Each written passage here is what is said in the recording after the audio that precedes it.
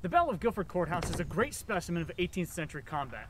At Guilford, we have examples of every typical scenario of combat you would have seen in this era. Cavalry versus cavalry, cavalry versus infantry, infantry and artillery engaged in long-range firefights, and close combat.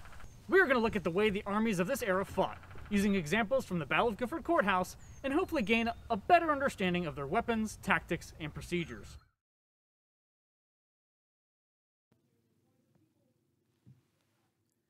The first action of the day was about 4 miles west of the main battlefield near the Quaker New Garden Meeting House. In an era when cavalry typically made up 20 to 30% of an army, both armies struggled to maintain significant cavalry forces during the Revolution. At Guilford, cavalry made up less than 10% of all the combatants. Part of the reason for this low number at Guilford is that we are looking at two armies isolated in the backcountry. But throughout this war, both armies struggled to maintain large bodies of cavalry, mainly for logistical reasons.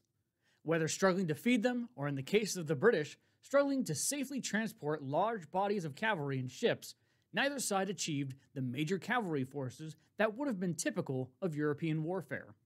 Cavalry of the Revolution typically took on the roles of dragoons and light cavalry. They were mainly employed scouting and skirmishing, gathering intel and engaging the enemy to discern where he was and what he was doing, or fighting the enemy to delay him and serve as a warning alarm for the main body of the army. At Guilford Courthouse, that is what we see Lee and Tarleton doing in the morning. Lee's men, supported by light infantry and riflemen, are keeping an eye on the British, sending reports back to Greene, and then skirmishing with the British to slow them down, but also determine where they are going and in what strength. Tarleton's men are the advanced forces of the British Army. They are leading the way, seeking out where the American army is, and also serving as a guard against ambush. The main body at daybreak marched towards the enemy's camp. The cavalry, the light infantry of the guards, and the Jaegers composed the advance guard.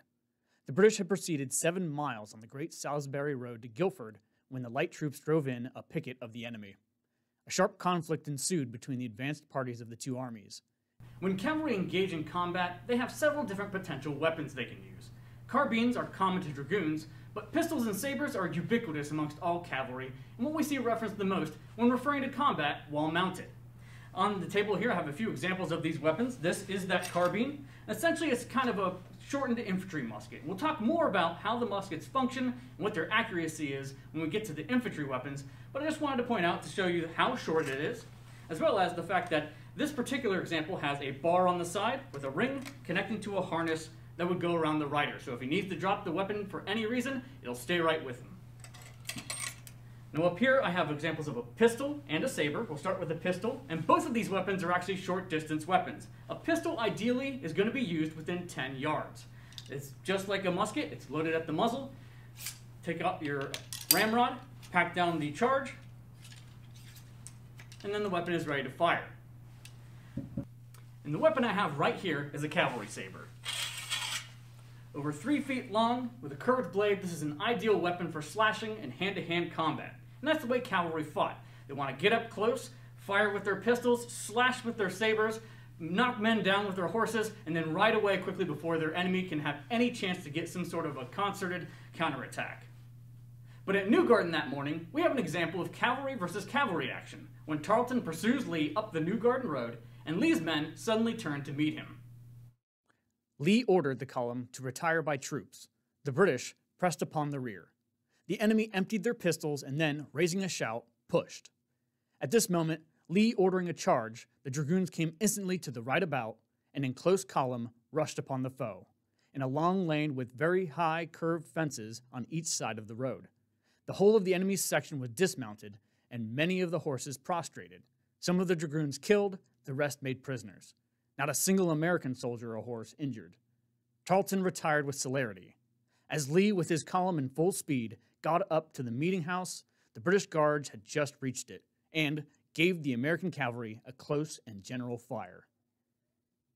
Lee's legion had used a narrow lane to prevent the British cavalry from being able to spread out. Tarleton tried to order his men back, but the section that was closest to Lee was too far gone, and they are the ones that were unhorsed and routed by the rebel cavalry.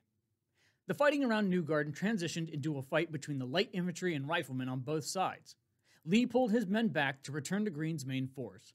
Their job had been to find the British and figure out where they were going. They now had all the proof they needed to confirm that the British army was pushing towards Greene's position.